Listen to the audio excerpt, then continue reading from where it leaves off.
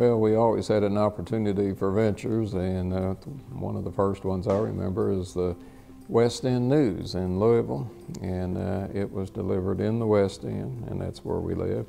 And that was after school on Thursdays. And one of the things that they encouraged you to do was to get subscriptions. It was a free paper, but if somebody wanted to make sure they received a copy of it, it was 10 cents a month. So that was a little entrepreneurship there, that you were trying to increase your customers and always made sure they got a paper. But I just moved along. Anytime there was an opening that somebody was looking for a stock boy or a delivery boy, the drugstores at that time used to deliver nights, weekends, and so I just always was looking to make money. It's been a long journey in a way. My wife and I got married very young in today's world. I was 21, she was 20, and so we started on that journey. I got out of school, U of L, in 3 years, and I recommend that to anybody. You know, they don't pay you for going to school, you pay them. So the quicker you can get out, so I got a bachelor's degree in 3 years and got the outstanding award for management in School of Business. And then we got married, went to the University of Miami, Florida, and got an MBA down there, 1 year law school, and then came back to Louisville and completed night law school. That was a very good thing. So that started us on our way.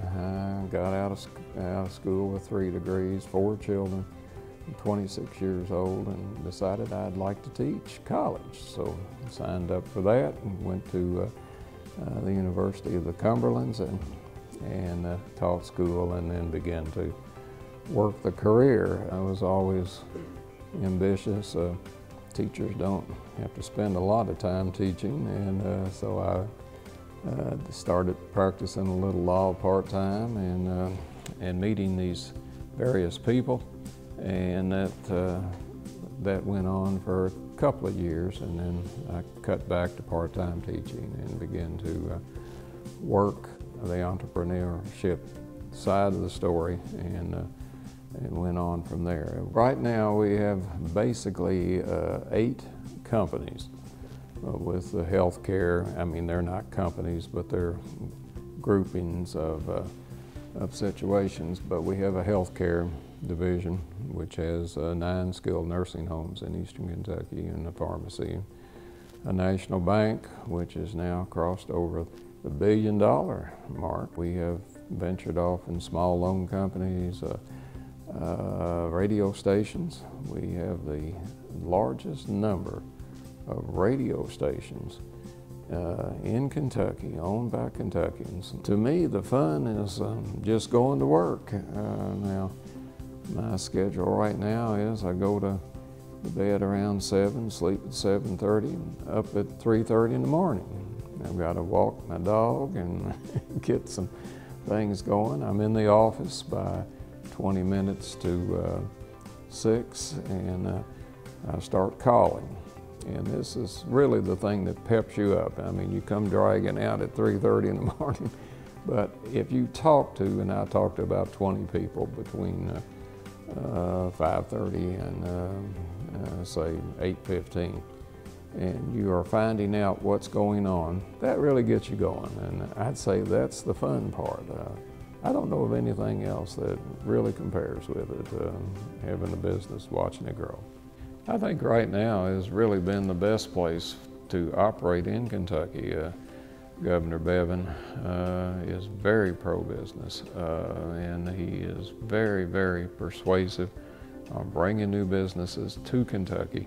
It's a good state. It flows well, small towns, and you get to know people, and you can network across Kentucky pretty fast. Our organization is really based on openness, and our people are able to look at what we're doing. We really like to encourage the energy from bottom up rather than top down. Everybody stays in the limelight. They all have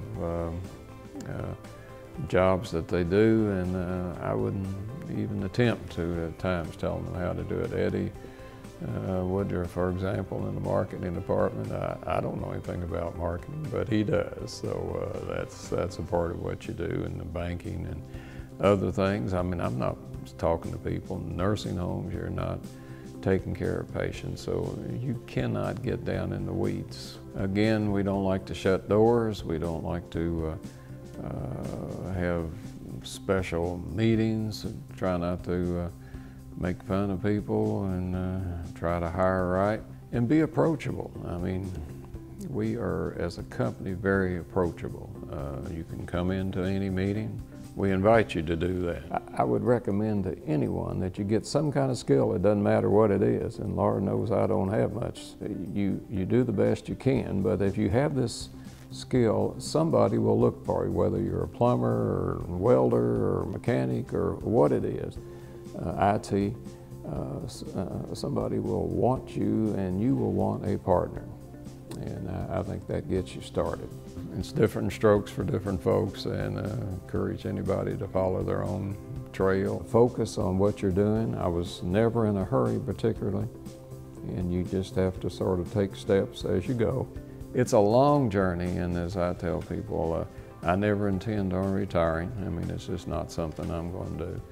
And so it just doesn't occur to me that you don't have more time to get done what you set out to do.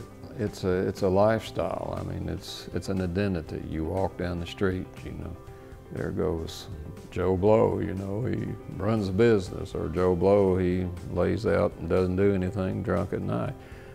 So it's an identity for you, and I find that to be very comforting, what you do in the way of business, entrepreneurship, creating companies. It means that you're creating jobs. We have about, I don't know, it depends on how you count it, but full-time equivalent, maybe 2,600 people, families, and so that's inspiring, and you don't have to worry about the day-to-day money problems that you might run into otherwise, and emergencies that come up. So at the end of the day, I think you want to just keep going. I want on my tombstone, he regrets that he could have not worked one more day. Because I really enjoy it, you know, it's just a part of what's there, and it's exciting, and it's always something. I mean, someone has said running a company's not fun most of the time, and it's not. You know, you're having to shovel out the barn, but it does create a reason for being, and challenges that move you forward. Look at it for the long run and take your time.